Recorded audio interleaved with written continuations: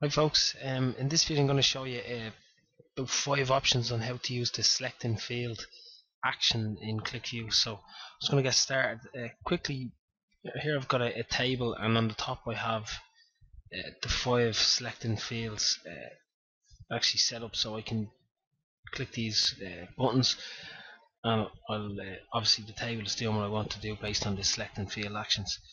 So basically what we're going to do is we're going to recreate these. This is the select 1 field, select 2, this is the select 3, this is the select excluded fields. So you would say select ID 1 and 3, and then set it to show the excluded, which will give the other values. So we'll get started. So here we have a text object called select in field option 1. We're going to add an action. It's select in field ID is ID, and just say equals 1. So if we click OK, we can now click on this button and it will show us where the ID field is equal to 1. So if we clear,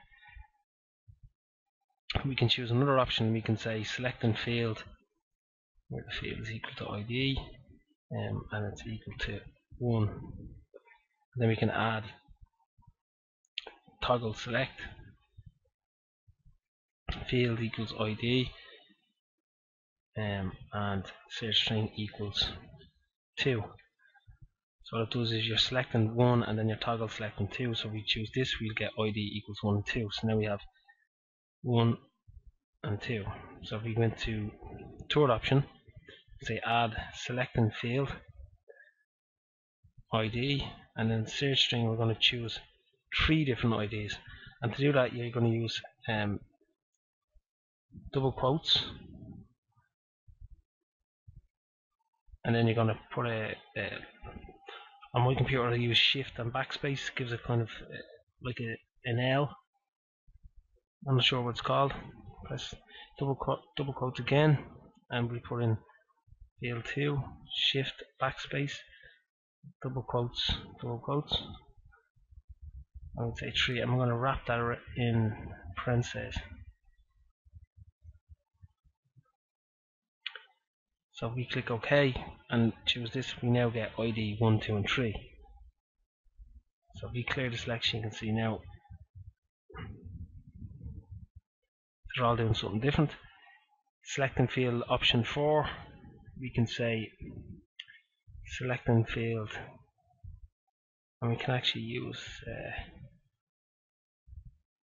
you can use that from the third option. Just copy that,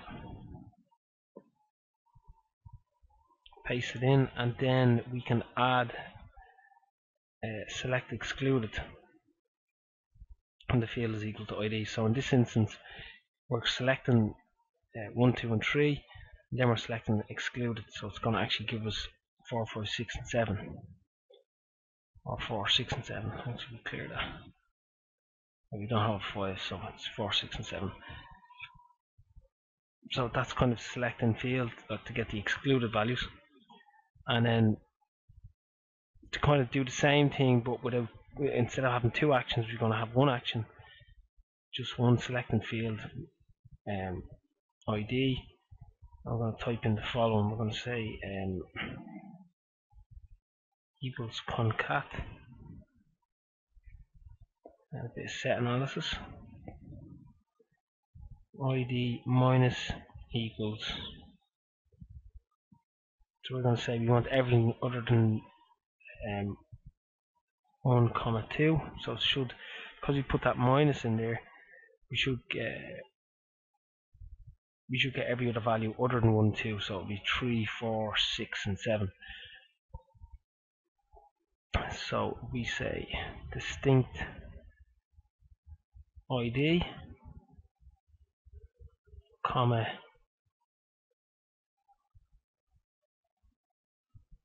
and we're going to use the shift backspace again. And then what we have to do is we have to wrap that in parentheses. So we say single quote, open parenthesis, single quote, and then do the same to close it off.